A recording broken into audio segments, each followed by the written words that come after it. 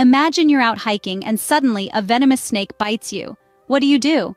First, stay calm. Your heart rate influences how fast the venom spreads. Next, keep the wound below heart level to slow the venom's journey. No tourniquets, no sucking out the venom, those only cause more damage. Instead, remove any tight jewelry or clothing near the bite before swelling starts. Call emergency services immediately.